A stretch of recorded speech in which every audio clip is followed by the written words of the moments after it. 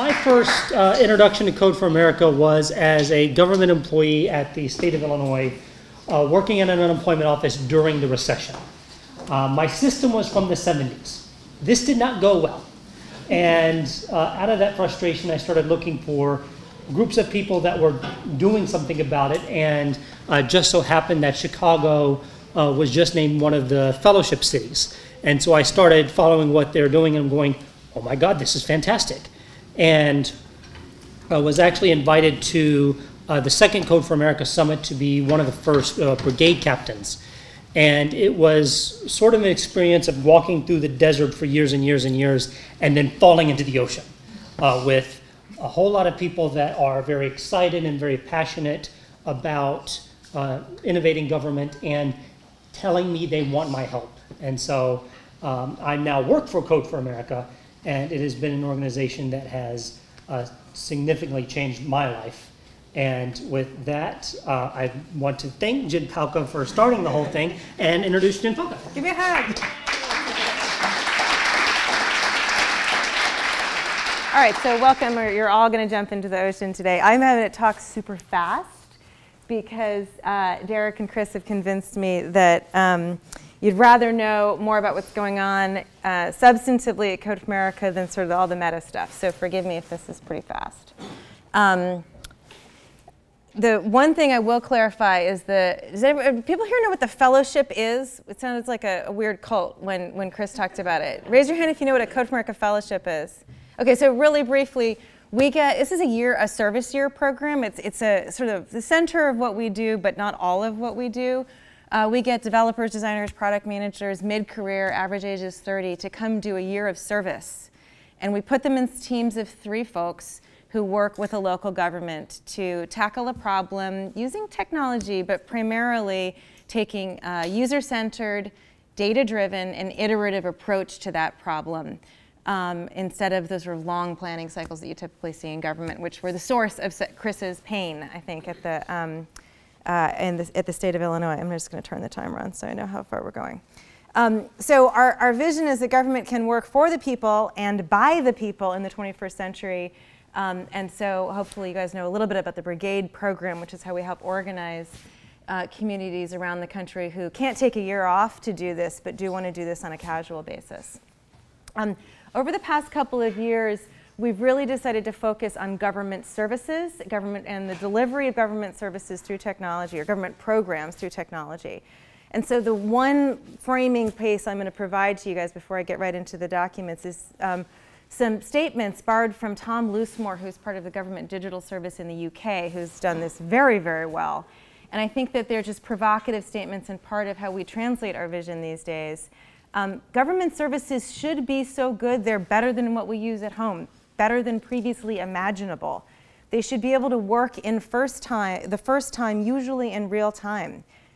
We should be able to set up new government services in weeks and run them at a fraction of today's costs. We need government officials to be able to see if their policy is working as it was intended within days or weeks, not decades. We're far from that now, but we all have to believe, if you're going to jump into the ocean with me today, if you're going to believe that this is possible within the next couple of years, that we can do this. And if we do this, we can create services where those on the front line can help the people who need the help most. That's what government's supposed to do, or at least part of what government is supposed to do, and our services need to be architected so that we can actually do that. So what I'm going to spend the 13 and a half minutes I have left is like this, as fast as I possibly can, telling you about the projects that Code for America Fellows and Code for America staff are doing this year. And please know that this is a tiny section of what's happening in our entire network. The brigades are doing thousands of other really interesting projects. I only have 15 minutes. So we have 6 city partners this year. We actually did a few fewer because we are putting a bunch of our resources into projects that already came out that we want to advance and take to other cities. So it's 6 this year, and we have 18 fellows, so these are teams of 3. And we're focusing in 3 areas. The first area is safety and justice. We have a wonderful team in Salt Lake County, Utah, And what they're really doing is helping folks who have just come out of incarceration meet the terms of their probation. So about 10% of people don't show up for their court date, boom, you're back in jail. 20% of people don't take advantage of the treatments that have been prescribed to them, the social services, which tends to put them back in jail. And this costs taxpayers a bunch of money, and it's terrible social outcomes. So we're using text messaging and other ways of communicating with them to remind them, you know, you're supposed to be in court today. You're supposed to be at this treatment. You're supposed to, you know, here's a paperwork that you need to fill out, trying to essentially reduce rearrest and recidivism. We have another team in Seattle, Washington, who is building off of a fantastic program they have there called LEAD, which basically says when we encounter a mentally ill homeless person on the street, it's very easy for that person to end up in jail. That's a terrible outcome. We should be putting those folks into services they need, and very, very often they are already in care, already part of a caseworker's load, and instead of incarcerating them, we're diverting them to the services that they need. And the police officers, who are the front lines of the encounters with folks who really need care, not incarceration, need to have data available to them at that moment to know where to take them, and they can't go back to the office and look something up over a long period of time. So it's really the implementation piece of a really excellent policy around not criminalizing homelessness and mental illness. And we're really excited about the team there. I just was visiting them. These fellows get to do things like ride-alongs with the police, and they're actually part of these encounters, and they're documenting what actually happens when you encounter these folks so that they really can build technology that's very deeply situated in those actual contexts that will actually work, and that's a big part of it. So hearing their stories, if I had more time, I would tell you a little bit about the ride-alongs and the encounters. But what you should understand is that if you're ever considering doing the program, which you should, a lot of fellows talk about that experience getting deeply into social services or the criminal justice system in our country as by far the most value that they get out of it. It's an experience that many of us won't have, and it really helps you understand how our society works and the things that need to change in it. This is a couple of the fellows watching the dispatch in the police department. I didn't get a picture of the ride-alongs. We have two fellowship teams working on economic development. The first one is in New Orleans, where the team there is really looking at the truly enormous funds that flow from our federal government down to our states and our counties and to our cities for workforce development training. We all know the economy is changing dramatically. The kinds of jobs that are available to people and the kinds of jobs that people can raise a family on are not the ones that we are necessarily spending our workforce training dollars on. So people are often getting assistance from the government to get trained in things like VCR repair. Well, that's not going to do you much good. How can we make those workforce training dollars actually match? How do we know that these policies are actually working? How can we match people up with these things? And how can we understand the ways in which people are actually qualified for jobs but don't get them? So we've done some data analysis, and in fact the Markle Foundation, who's our sponsor for this project, has done a bunch about things like job postings that say bachelor's degree required. Bachelor's degree may not be really required to do the work, and this is a sort of implicit bias. So doing some work on matching people to jobs in a way that makes a lot more sense. In Long Beach, California, the work is around streamlining business permitting. They are one of the many cities that got a grant from the Small Business Administration to do what's called Startup in a Day. I think some of that work happened in Chicago a couple of years ago, but making it a lot easier to comply with all the requirements if you're starting a new business or even just trying to keep one open. We've got two projects in what we call our Healthy Communities space. And in New York, we're really supporting these caseworkers to use data across departments to better access city services. So it's really based in the schools, and it's really around the concept that, you know, if you've got a kid in the school who needs some sort of support, the earlier you get it to that kid, the much better off you're going to be, You're going to spend a lot less on that kid if you get them those services early. But so often we're not able to target these kids and get them the services they need, and we make it very difficult. So they're actually taking an existing program again and putting it in a mobile app so it will actually work in the field. Those fellows, by the way, they all do very interesting user needs discovery in the field again. There's something called Code Blue, which is when it goes below freezing in New York, the social workers go out overnight. So they went out with the social workers from midnight to 8 a.m., going to people in need and trying to help them. So they're trying to understand how technology can help that process better. Again, an experience that we should probably all have. And in Kansas City, we're working on meeting immunization requirements for school-aged children. I won't go into it, but it's one of these stories of like the way it works is really not the right way it should work, but you've got parents in the beginning of the school year standing in line for hours to get their kids' immunization records. The records aren't up to date. We never know which kids in the school really are immunized and which ones aren't. And this is a problem that's pretty easily solved through process and technology. So I mentioned that we have a bunch of other projects that are going on, and I want to breeze through them. Some of these are simply projects that we did through the fellowship in previous years where folks said to us, hey, why'd you just do it for one city? And why is that just going to now be there? Why can't we take this to other cities?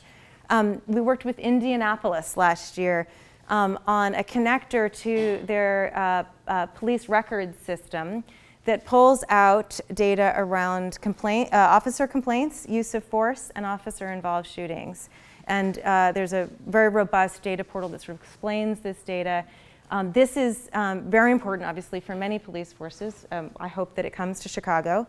If the city or county uses IA Pro, which is a common records management system in police officers, this tool that we created called Comport will pull that data out and display it semi-automatically, but it makes it a lot easier to display this data and offer it up to the public. We have a population management dashboard that was built for the Louisville jail that's spread sort of organically through the miracle of open source software to the city of Denver, and we're working in the coming year to take that to 5 more cities. I should have mentioned there on Comport, this open data thing, we've got, I think 5 cities, we're about to announce the 5 cities that are going to get their free deployment of Comport, and then we'll hope that it spreads to the rest of the country. So all of these are in the state of like proven to work somewhere. And in case of this jail management dashboard, they literally did not know how many folks were in the jail at the time. Lauren, you can correct me if I get all the data wrong. But since they implemented this, they have not had an overcrowded day, or at least not since we've talked to them, which has been a little while. But when you don't know how many people you have in and you have people coming at you, you have a continually overcrowded jail, which is not what we want. So that's been a very successful project that will go to many other places. I put this in here because we're talking about, well, we're about to talk about some more projects in the health and human services field.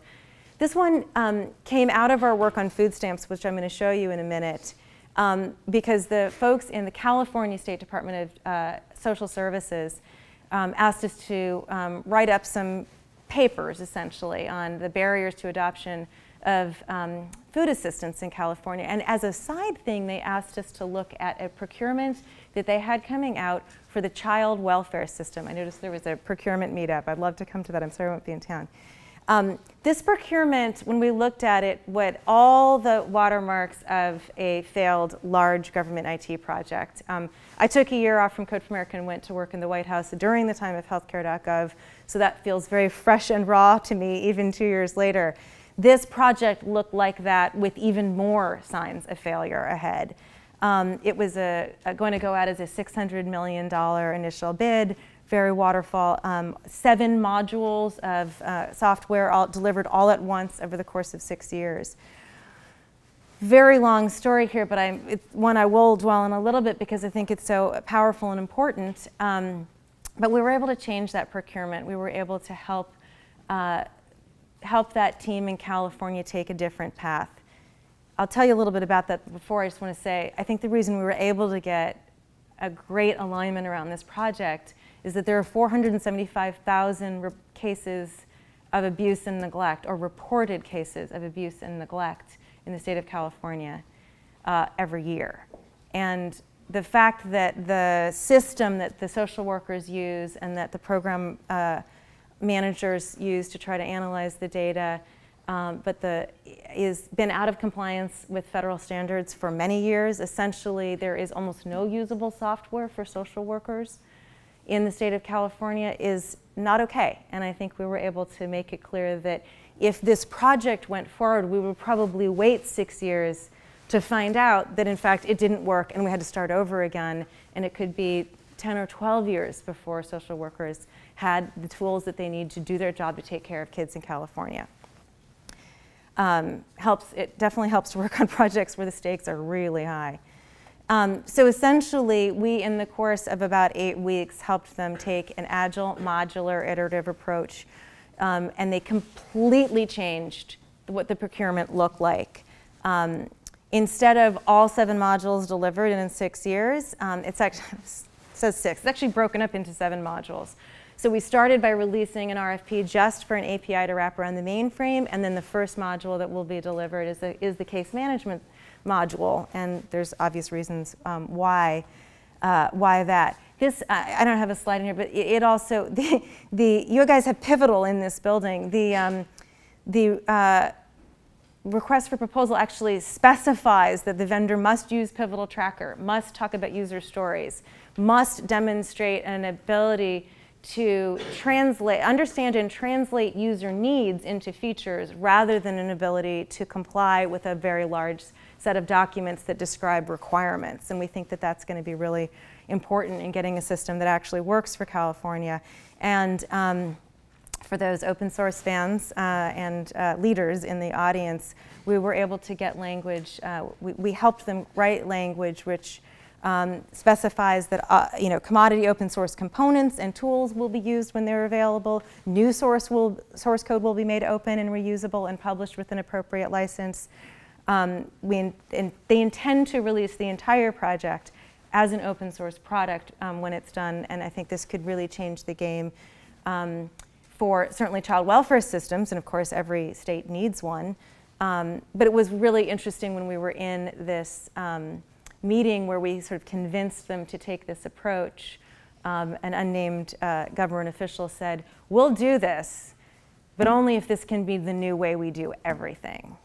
And I think that speaks to how much folks really realize the old way doesn't work. They just needed a different path.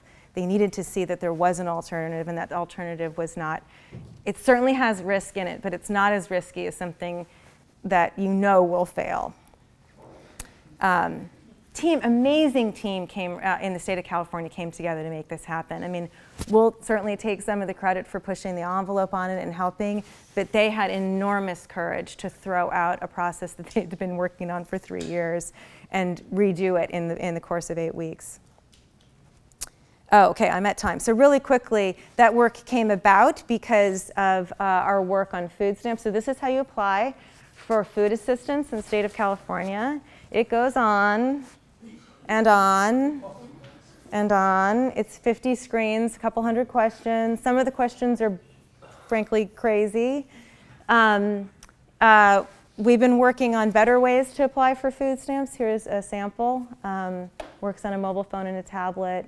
Just ask a few questions, gets you signed up really quickly. Of course, we're signing you up on the back end, but for the user experience, it's dramatically better and dramatically different. We follow up with all the folks that apply for food stamps through our interface and find out what happens to them afterwards. A lot of them, sure, we got you applied, but then they called you for your interview and they called you at a certain time, but they sent you a letter about that interview, and that letter came after the date of the interview, so you missed it. So we find those things out. We found out that on the online form, you were supposed to be able to upload documents, but when you attached a document and hit submit, it just went into thin air. So this is a way on your mobile phone that you can actually attach a picture of your driver's license or whatever documentation you're trying to provide and actually upload it and actually have it comply. So we've been using, of course, the build, measure, and learn sort of paradigm. This is outdated, but we're tracking all of these folks through the system and playing back to our county partners in California. This is not just where your technology fails, but where your process fails, and people are not getting the benefits that they need. I'll get off my soapbox about benefits, but in California, we're the 49th out of 50 states in adoption of this program by eligible people. And it's not because we're evil conspiracists who are trying to keep people off the benefits. It's just that the thing's so complicated that most people try to get on it and then they can't. So we're helping California move that number up. The only state with lower enrollment rates is Wyoming, which is like 370,000 people. So what we're really trying to do is get in a virtuous cycle with governments where we build trust with them by doing these projects. We then, in this case at least, we built an alternate app, collected data from the users, helped that data, played that data back to our partners so that they could debug their operations. And in many times now that's actually resulting in policy changes, which I won't go into right now. I hope there are other projects that are going on, many others. That's sort of a smattering of them that I'm personally pretty excited about right now. But I will end with an offer again to jump into the ocean.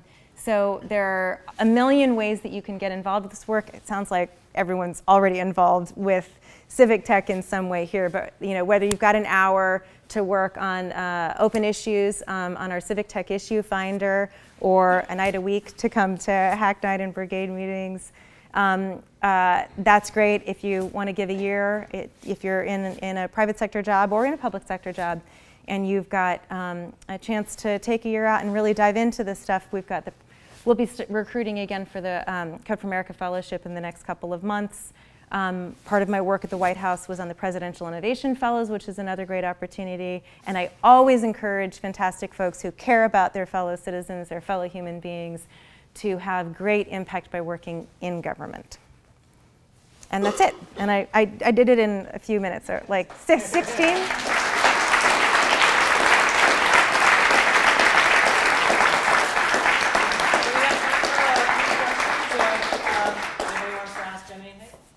Yes.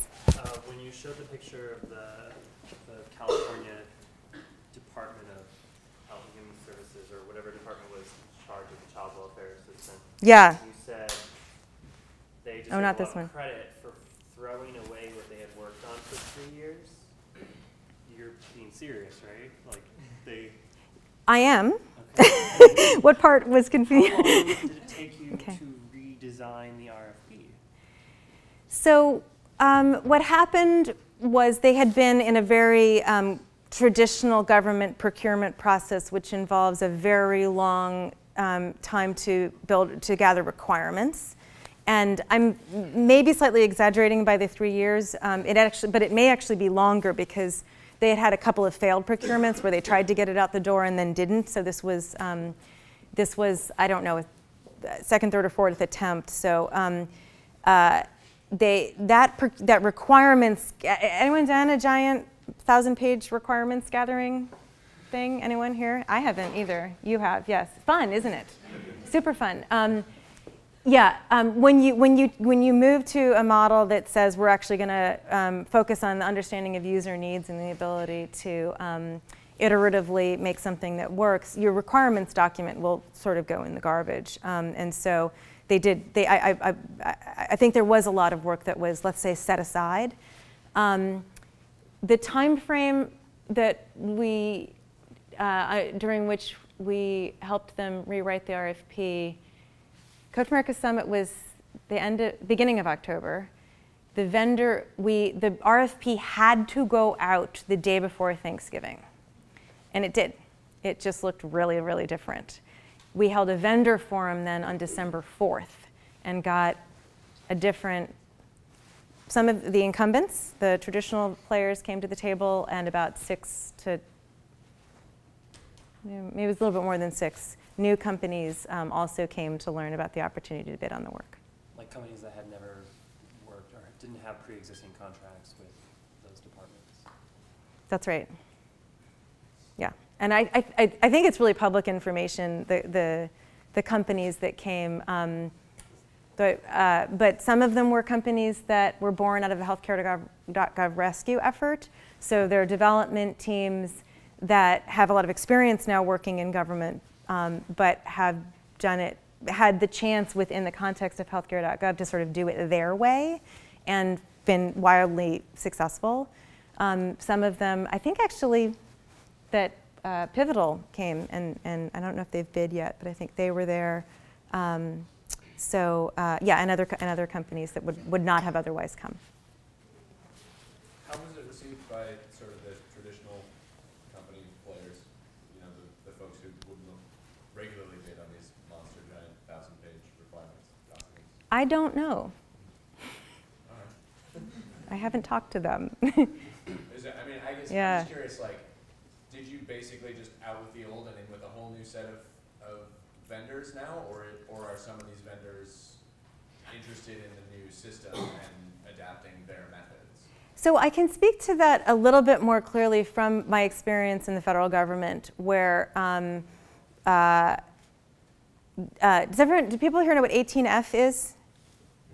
Largely, okay. So this unit within the federal government has done. In fact, we borrowed heavily in the rewrite of the RFP from work that the 18F consulting teams have done. I mean, I think so 18F, for instance, did something called the Agile BPA, Blanket Purchase Agreement, and in order to qualify for the Agile BPA, you actually had to send a team to essentially a hackathon. It wasn't a hackathon, I guess. You had to prove that you could work in an Agile way. They gave you a test case of something your team had to build, and if you could do it in a very short period of time, then you were qualified for it. And I think what you see is that the folks who came to participate in that Agile BPA were all the incumbents.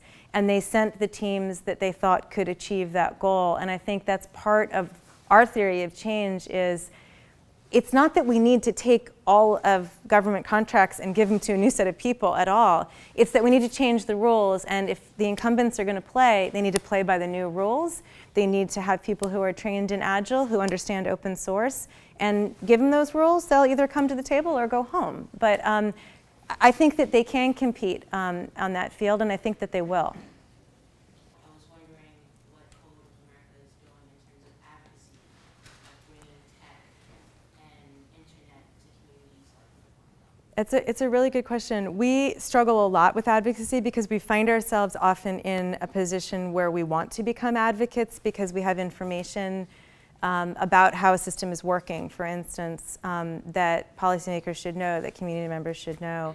And we don't always know the right answer. We want to be partners with government. We want to be more the carrot than the stick. We very much partner with a lot of advocacy groups in California around access to food assistance, and try to be part of that ecosystem where we're playing our role and they're playing their role, but we're understanding each other's unique strengths. To the issue of sort of access, what we've really found is that we get adoption of Get CalFresh, which is the mobile app that you saw, through partners who are already doing outreach. We do outreach. There's, for a long time, we work in a section of San Francisco where a lot of the social services are.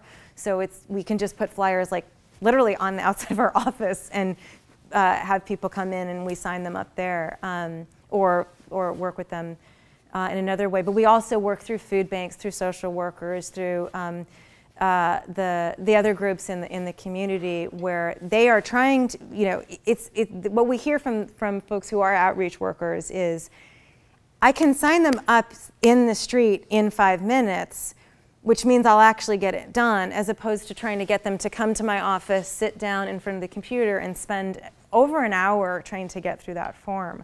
But we are not in our own work, other than sort of, I think, trying to call attention to the problem, doing significant work on the digital divide. We do put tools in the hands of people who can help others, though. Thank you for the question. But I'm just curious how you build in that sustainability component, or what your thoughts are around that. Sustainability is, I think, the biggest challenge of Code for America and of the whole civic tech network. And the 3 links that Derek or Chris or both of you talked about earlier, that is the conversation that's happening in these circles. When I talked about our projects, sort of splitting it between stuff that we're doing through the fellowship now and stuff that is our fellowship projects that we're trying to move forward. In that, you should see some of Code for America trying to move towards, let's not just like do this thing and walk away. There's sustainability within a community, there's sustainability within local government. I think as we have moved more towards social services, we're getting a little bit more of a culture and expertise around serving underserved populations. And we're really, again, targeting more and more of our work on how can we make these government programs actually effective. We're already spending the money. Let's make the money worth something. Early on in Code for America, we did stuff like blight status, which was also in New Orleans. This is a return trip for us.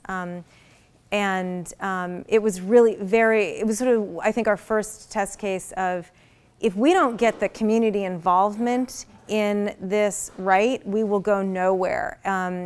Because it was about neighbors advocating for the resources to improve or tear down properties in their neighborhoods, and that team nailed it.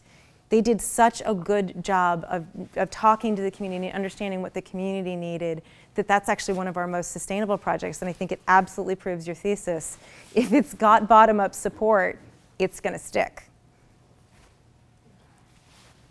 Do you have any kind of follow-up that you do with communities that you've worked with in the past, or how do you maintain that relationship so that you could go back into another project and build on the success that you've had? Another good question, and we're sort of working towards that. So half of our cities for 2016 are repeat cities for us, but they're not cities where we worked with them in a current year and then worked with them again in the next year. And that's actually something we're working to change. It's sort of part of our business model that needs to evolve in order to get there.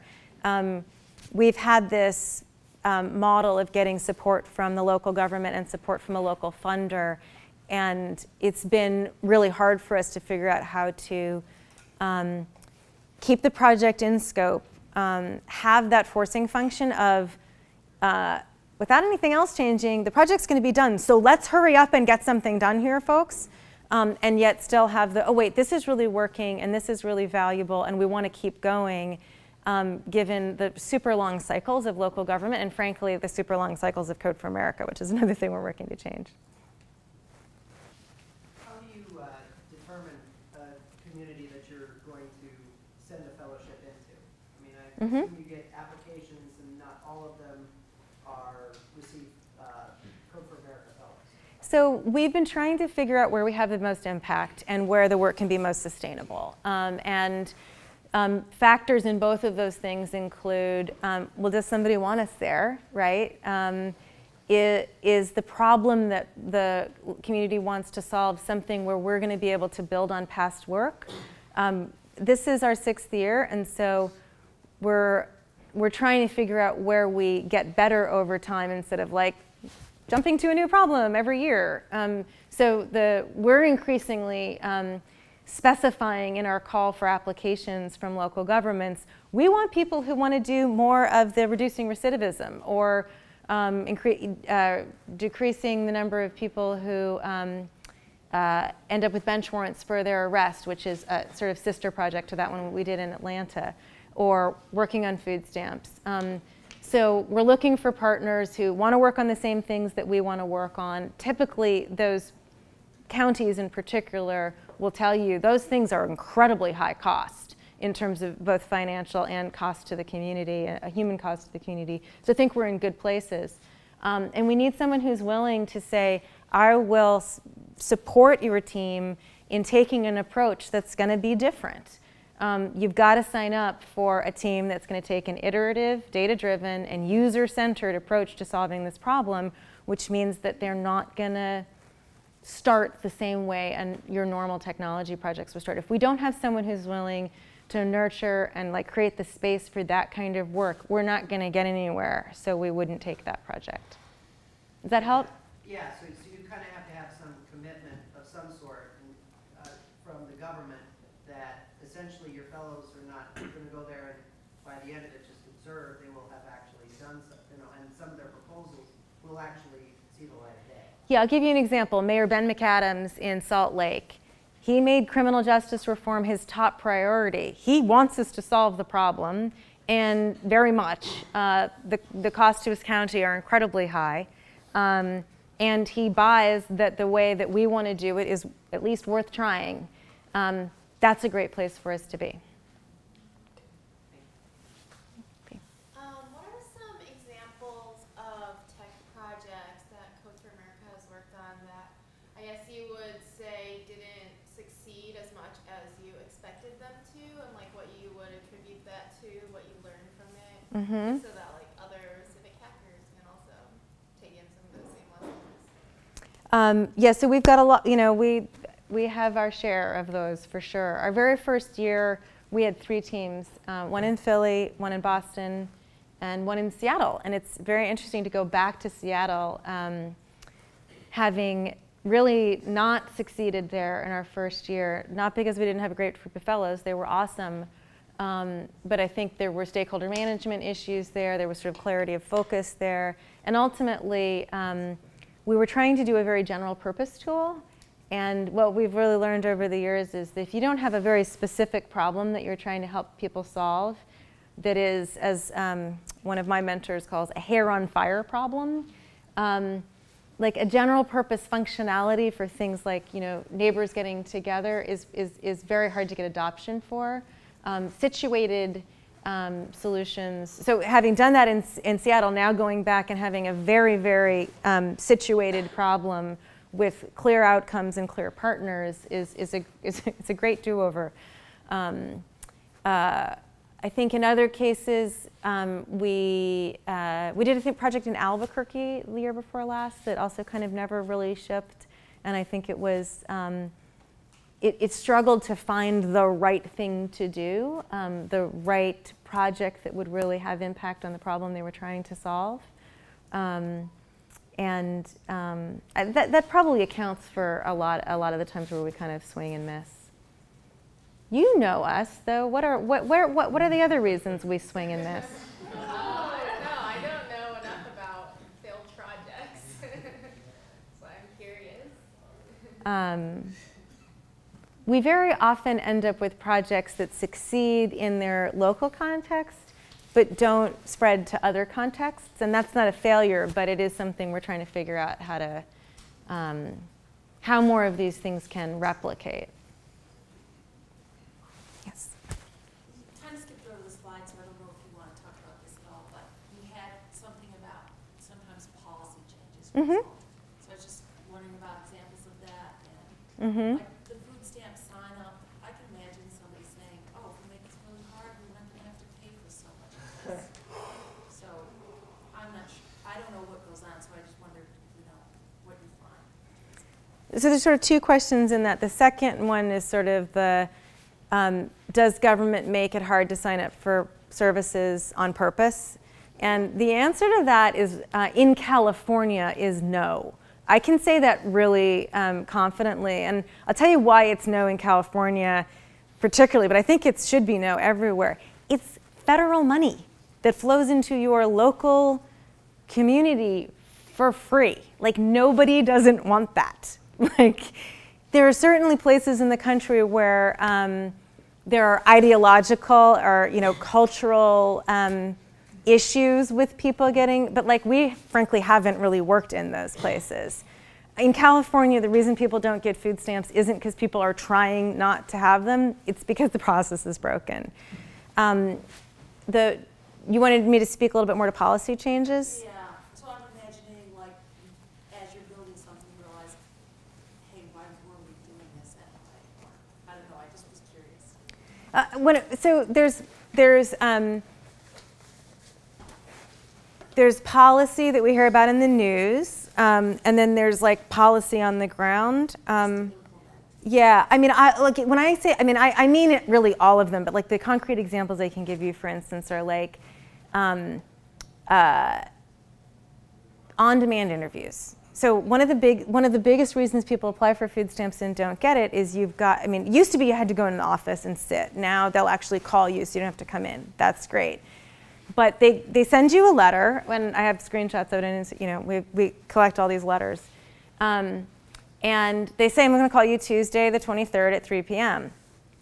If you don't pick up the phone Tuesday the 23rd at 3 p.m., you start over at the very beginning. Like literally, you've got to go reapply. The regulatory framework allows for on-demand interviews where you could just like call in and do your interview with a caseworker who happened to be available. And somebody in the back asked earlier about advocacy. Like this is a case where like we want to advocate for the policy change to take advantage of that, to change so that you're doing on-demand interviews or at least reschedulable interviews.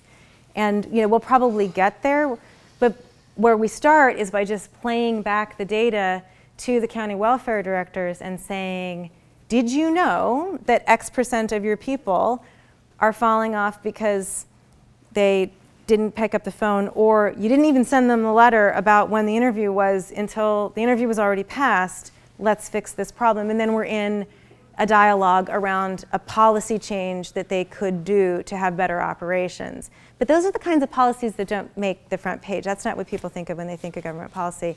But those little policies matter a lot. Maybe last question. I don't think there are. Oh, one more. Okay. So it seems like the governments you're working with already have have a terrible problem. They're willing to try something new that's agile, data-driven. I'm curious if there's any part of your organization that goes off, tries to find more of the stallion, like old school way of doing things, and knocking on the door, being aggressive, and being like, this can change. This is how we can do it. The only example that I have of that is the child welfare thing. We were very vocal.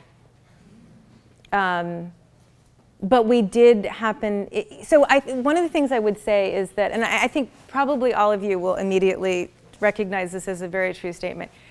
It is not monolithic, it is not homogeneous. In any government institution, there are people already there who are like, damn, this does not work, could we please find a different way?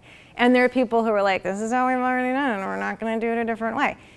And there's not, these institutions are large. I challenge you to find an institution where there is not already a change agent. I also challenge you to find one there aren't people who are risk averse and do not want anything to change. Yes, we happen to be working in the ones where the mayor has stood up and said, please come in. In that case, we did a paper for the state of California saying that procurement won't work, you shouldn't put it out there. And initially they said, thanks so much for your recommendations, we totally agree, but we're moving forward with this as planned because we don't have another alternative.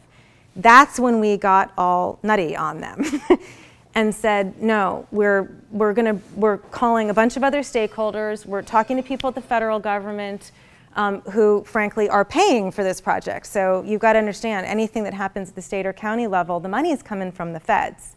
And the feds happen to have just realized over the past year and a half, 2.5 years, that waterfall method doesn't work in a very painful way. So there happen to be a lot of people in DC who are willing to make a phone call to someone at the state or county level saying, actually, that $500 million we just gave you, we want you to use it on an agile project.